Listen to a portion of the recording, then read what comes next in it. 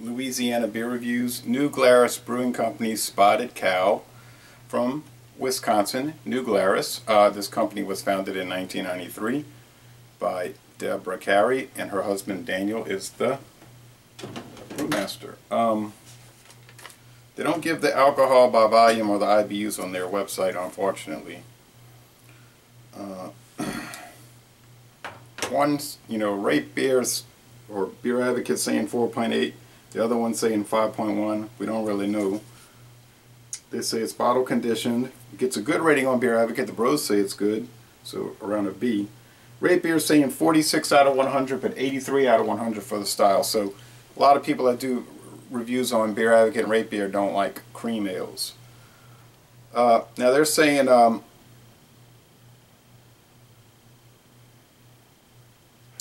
brewed with flake barley and the finest Wisconsin malts, and they give a little corn also. They put corn in it, which is typical for cream ales, because you got Genesee cream ale, which they did sell in New Orleans for a little while. I didn't see it the last time I went to that store, and they had that for $4.65 a 6-pack. They never sold the Little King's cream ales around here, but I don't even know if they make this anymore up there from Cincinnati. But this one is Wilkes-Barre, Pennsylvania, but usually it's a Cincinnati beer. Didn't care much for this one. That had a kind of a harsh metallic flavor.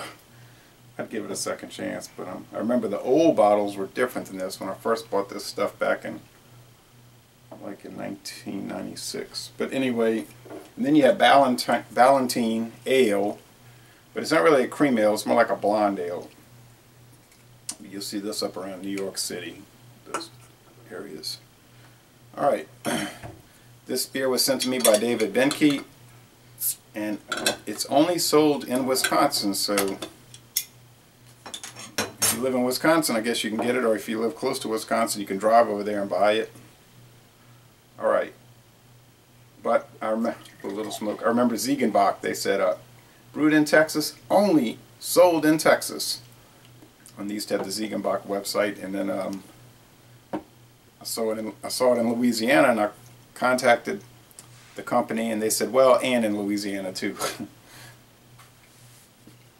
All right, I did a review also of the Kingfisher Cream Ale from Louisiana. It's $10.99 a 6-pack, so it's very expensive, very good, but expensive, and I wouldn't say worth it compared to this, because you could get this much cheaper, and it's very good too. Okay, thick white head, sort of hazy, golden appearance, a lot of bubble streams in this etched tasting glass. Yeah,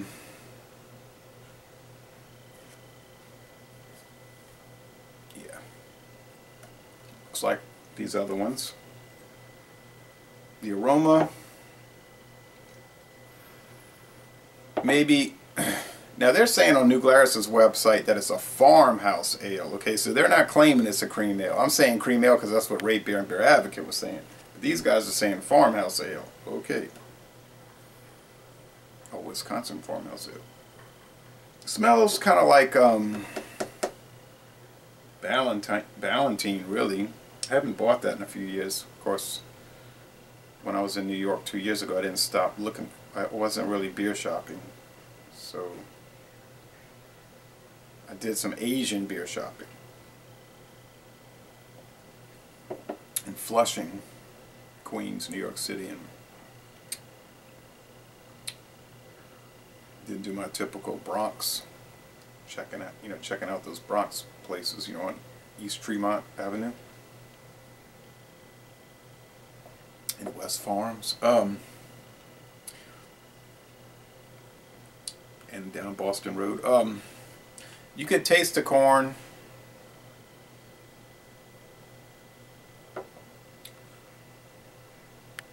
Barley. Very light hops, like the Ballantine. It's got a little bite to it. A slight little cloyingness. No, it's very slight, like the Ballantine.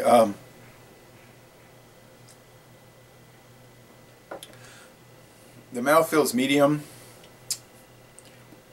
little slick, and the finish is crisp, refreshing, and highly drinkable. Yeah, it's a whole lot like this beer. I don't know what the price is for this. This one, you know, I think I bought it for like, the 6-pack was like $4.99. Might have been $5.99, but I don't think it was. And I bought the, I should have kept it. I had the bomber bottle, the green one, which was like $2, or maybe it was $1.99. I bought it on that corner store, corner of Boston Road in East Tremont, across the street from the Howard Johnsons.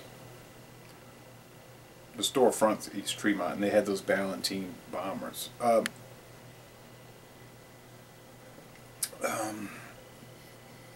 Yeah, a little spiciness is coming out in the nose. Well, I think it's really good. But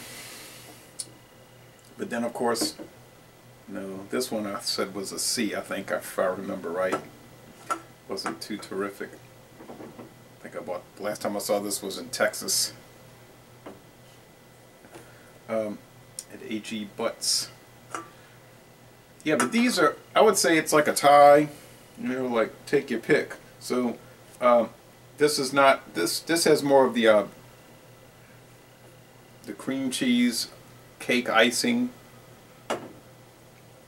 These are more similar, but they're all really good. So maybe the Genesee cream ale gets a little, like, you get a little sick of it after a while because of that, like I said, that cake icing thing. But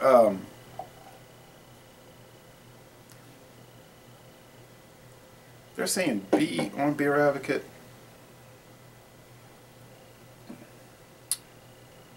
There's even a little smokiness to it. And they're using all natural ingredients.